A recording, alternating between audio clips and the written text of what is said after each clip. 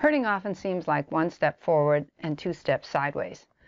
And so we're going to look at forward versus sideways moving dogs.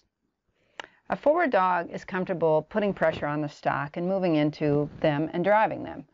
They tend to have a more upright posture, they move more freely, and we call them pushy or offensive dogs.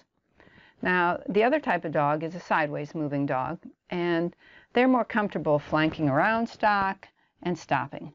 And they tend to have a more crouching or stylish approach. They move less freely usually, and they are called sticky or defensive dogs. Now, the ideal dog is a combination of both these. You want a dog that'll flank freely, but stop. Walk in when you ask, but stop when you need them to stop. And pushy dogs sometimes have trouble stopping, and sideways dogs sometimes have trouble getting moving. They tend to be clappers, which means they will lay flat on the ground and you can't get them up or get them to move again once they stop. We're going to look at a video of two different dogs, and they have different styles, and especially it's apparent when they are applying pressure to stock, putting them in a pen. So let's look at those two dogs.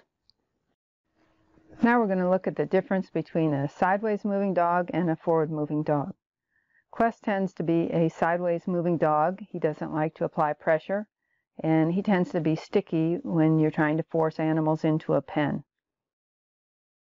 And then we'll look at Sir, who's more of a forward moving dog.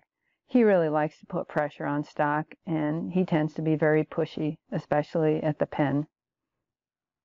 You can see each of those two dogs reacts differently from pressure from the stock. Something that's really interesting is that you can use different types of reinforcement with each dog.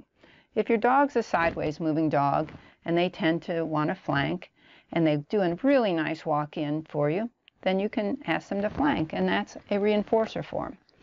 And if you have a dog that is very pushy and he stops, and then you can ask him to walk in again, and the reinforcement is walking in again.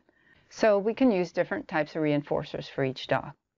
Thanks for watching. If you like this, hit like, subscribe, and below you should find links for my blog and also for the first chapter of my book, Positive Herding 101. If you found this valuable, please tell your friends and spread the herd.